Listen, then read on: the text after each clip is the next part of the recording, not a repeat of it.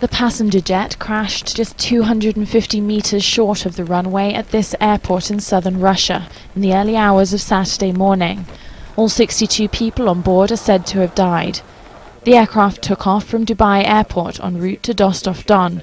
Local officials say there was strong gusting wind. Here we can see the route the aircraft took, circling around multiple times before attempting to land. Video from a security camera pointing towards the airport shows a large explosion.